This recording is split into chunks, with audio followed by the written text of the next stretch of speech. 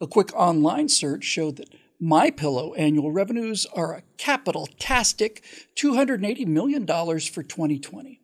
Now, $280 million divided by 52 weeks comes to $5,384,000 per week. Just a back-of-the-napkin approximation shows that in the 5 weeks since Goodpillow's February 10th article and tweet, MyPillow has made around $27 million.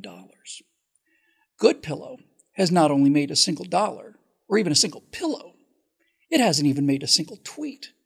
Now, after all of this pillow talk, I've decided that if David Hogg can't do it, well then, by God, Bill Whittle can't do it too. So, I'm announcing my own pillow company.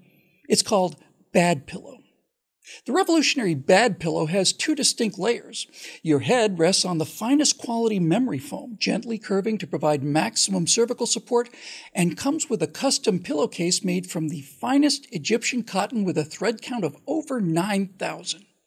The other side of my patented Bad Pillow consists of 11,000 steel ball bearings packed into a rectangular steel base embedded in a thin layer of finest quality RDX C4 plastic explosive activated by a 100% gluten-free PETN-based det cord, all of which is mounted onto not 10, not 20, but 415 layers of top-quality 100% DuPont Kevlar. The pillow may be actively deployed against anti-personnel threats or, functioning as reactive armor, the Bad Pillow has been shown to defeat the 125mm smoothbore round used on the latest generation Russian T-14 Armata main battle tank. Once discharged, the 415 layers of genuine DuPont Kevlar still managed to stop a .50 caliber M82 Barrett round fired from a distance of 3 feet away, although some bruising may occur.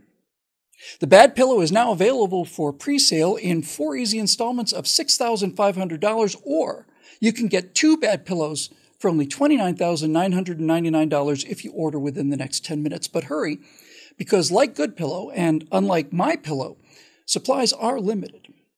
Despite, more likely because of, the endless bullying, the strident demands, the unparalleled arrogance, the unearned moral superiority, the disrespect for anything or anyone or any idea different than their own rigid code, their inhuman lack of humor or fun or the ability to see things from a different point of view, because of all of the items in the woke salad bar of despair, no one wants these inhuman, inverted, and insane progressive values. No one is buying it.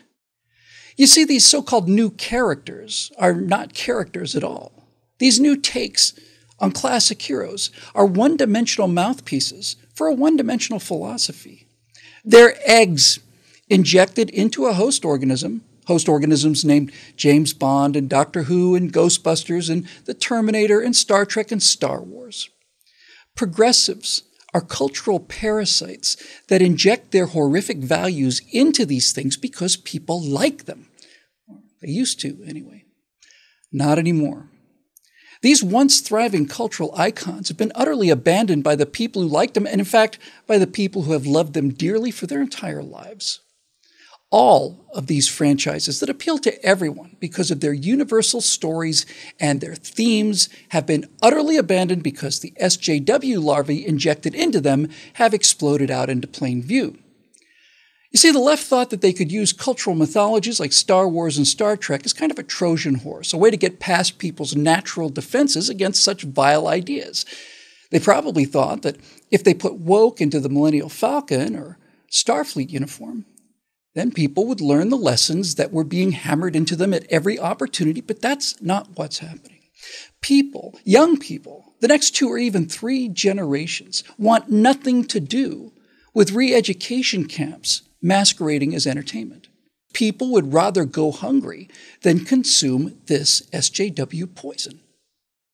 That's why I am so sure that despite all of today's turmoil and moral inversion, all of which, by the way, is going to get worse before they get better, we're going to win in the end.